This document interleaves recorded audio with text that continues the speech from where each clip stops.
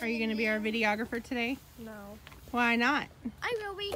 It's mine. Don't hiss at him. Yes. I'll do it. Yes. I want to do it.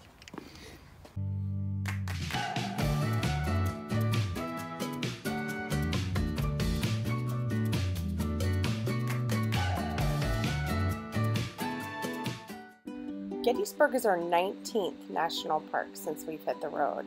While we battled some rain and a couple of cranky rangers, we still tried to make the best out of our day, and we definitely learned a lot. 77 years ago, our fathers brought forth on this continent a new nation, conceived in liberty and dedicated to the proposition that all men are created equal.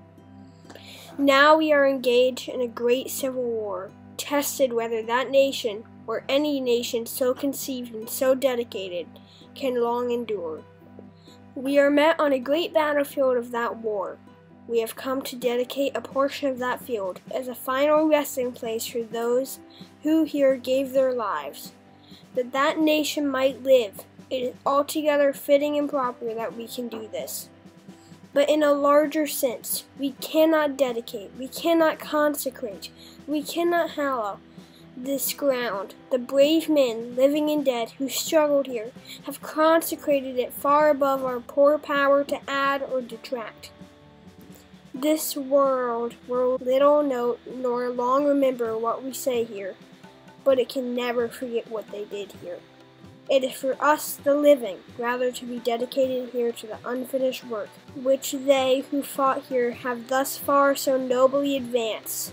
It is rather for us to be here dedicated to the great task remaining before us, that from these honored dead we take increased devotion to that cause for which they here gave the last measure of devotion.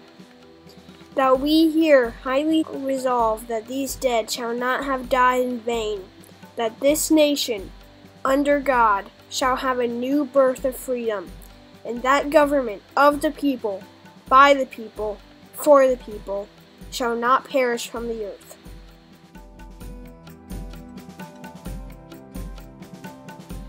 Our next stop is Pittsburgh,